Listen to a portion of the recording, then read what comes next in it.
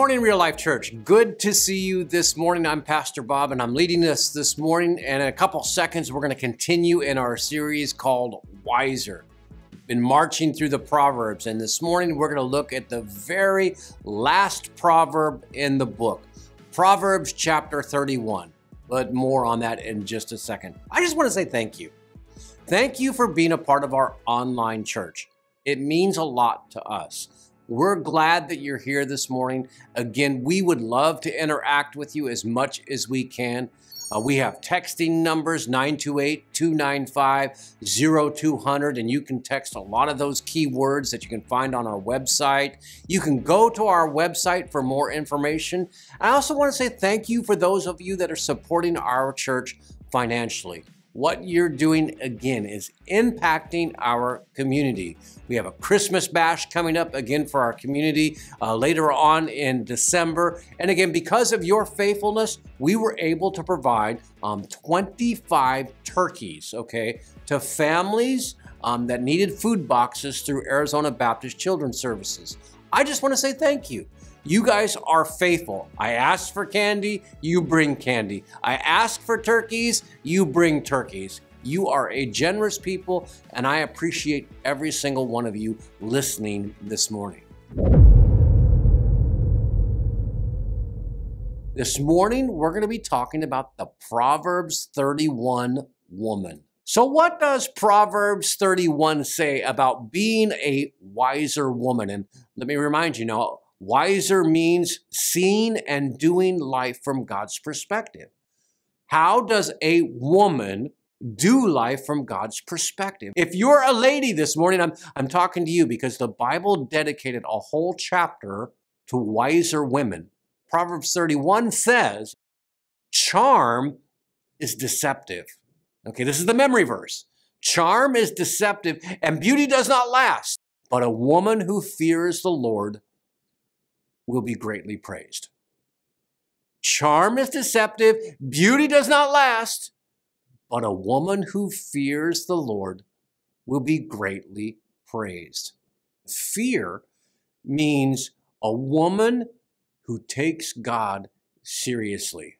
And the challenge for the morning is that you would take God seriously, that He would be the most important thing in all of your life. A wiser woman listens to God's voice first.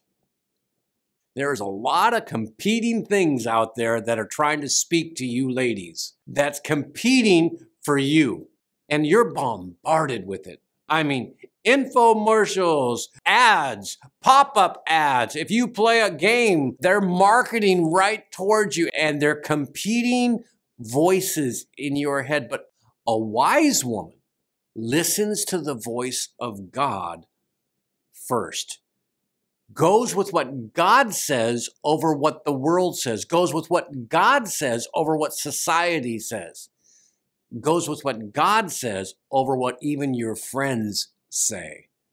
Proverbs 29, verse 18, when people do not accept divine guidance, they run wild. Whoever obeys the law is joyful. Secondly, important here, a wise woman guards her character. It is amazing how much the Bible says about this issue, that a wiser woman goes out of her way to protect her reputation. Putting God's plan for your family in place, that's how you protect your character. In Proverbs chapter 31, verse 10, it says, who can find a virtuous and capable wife? She is more precious than rubies. I know protecting your character, again, is difficult. And I know that protecting your character goes against a lot of what the world says. But let me tell you something. God values a woman who guards her character. In verses 28 and 29, same chapter, it says, her children stand and bless her. Her husband praises her. There are many virtuous and capable women in the world, but you, this is what the writer says, but you surpass them all. You know what's really cool about God is you don't have to beat yourself up for the past, and God doesn't want you to do that anyway. That you can start now, right now. I mean, even as we're talking now, and you can begin to be that virtuous, capable woman that's talked about in Proverbs chapter 31. You can. You can start over. It's not too late, okay? You can begin again, and it doesn't matter what stage you're in, and be the woman that God calls you to be in Proverbs chapter 31. Now, I love this third attribute, okay? A wiser woman is persistent. Now, that kind of sounds weird, doesn't it? Well, think about it this way. A wise woman never quits. A wise woman never gives up. Watch what it says here in Proverbs 31. It says, she finds wool and flax and busily spins it. She's like a merchant's ship bringing her food from afar. She gets up before dawn to prepare breakfast for her household and plans the day's work for the servant girls. She goes to inspect a field and buys it with her earnings and plants a vineyard. She is energetic and strong. She's a hard worker. She makes sure her dealings are profitable and her lamps burn into the night. Her hands are busy spinning thread, her fingers twisting fiber. That doesn't sound like a lady to me that's given up. Matter of fact, that sounds like a lady who is going to get the job done. And that's what a Proverbs 31 woman does. She gets the job done.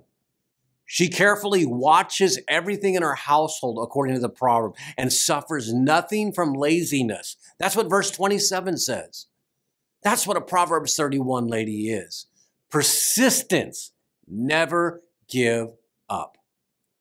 Now the fourth thing, okay? A wiser woman is kind. Man, isn't that such a simple thing to say? I mean, it is. A wise woman is kind. I mean, it's so easy to write down if you're writing these down. A wise woman is kind, but you know what? Sometimes in the world in which we live in, it's hard to be kind. Kindness really is having the power not to lash out, even when it needs to happen, and you decide to love instead. 31:26, it goes on and says, when she speaks, her words are wise, and she gives instructions with what? Got the last word? She gives instructions with kindness. Mother Teresa, again, well known for her kindness, said it was always easy to be kind to the people that you like, okay? But she said that we needed to be known for our kindness. In 31:20, it says, she extends a helping hand to the poor and opens her arms to the needy. Mother Teresa was known as a person who gave back to the world instead of just taking from the world. Maybe she got her instruction from Proverbs chapter 31. So the fifth thing I want to talk to you about, okay, is a wiser woman grows in wisdom. Ladies, we have the whole book of Proverbs that was given to not only ladies, but it was given to all of us, that we would grow in our wisdom, that we would see and do life from God's perspective.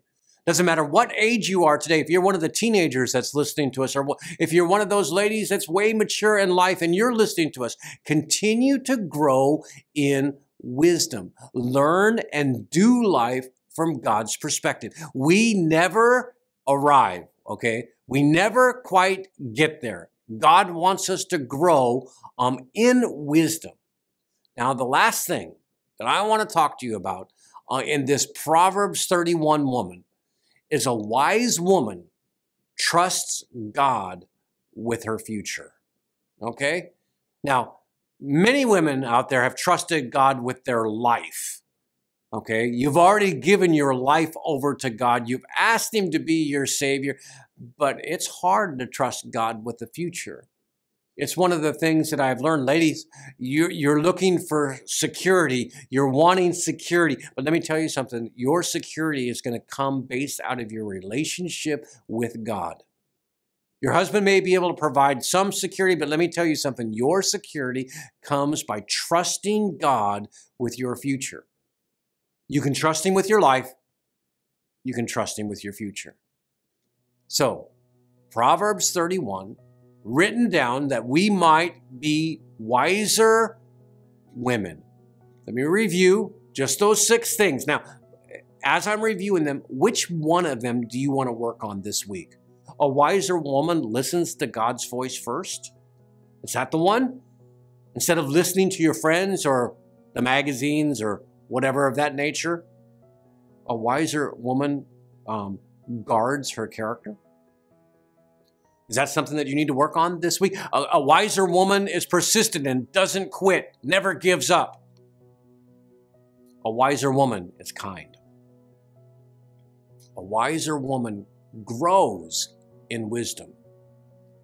And the last one, a wise woman, trusts God with her future. Let me pray for you, ladies. God, thank you again for our time together in your word. Lord, thank you for Proverbs 31.